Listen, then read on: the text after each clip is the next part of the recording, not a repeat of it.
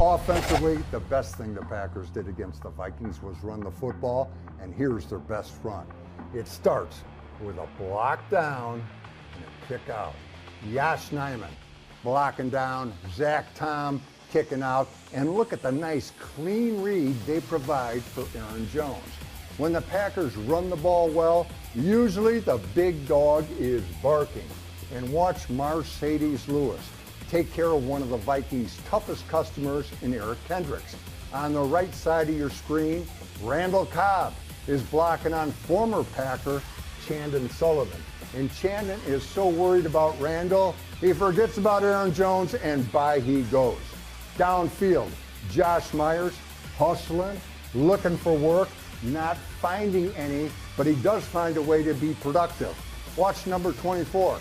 He tackles Josh instead of Aaron Jones. And you remember that memo that went out that says Packer receivers are also blockers? Rookie Romeo Doubs read that memo. Watch him.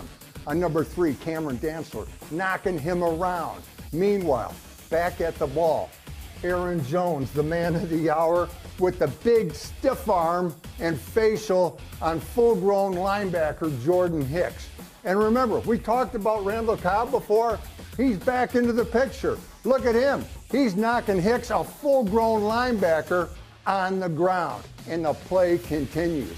Number 3 there, Dantzler, he doesn't know whether he's on foot or horseback, and the play is finally stopped after 29 yards.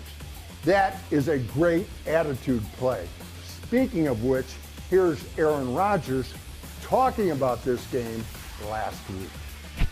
It's one game, so whether we go to Minnesota and have a great performance or whether we have a struggle up there, it's one game, and we're going to have to find consistency throughout the season.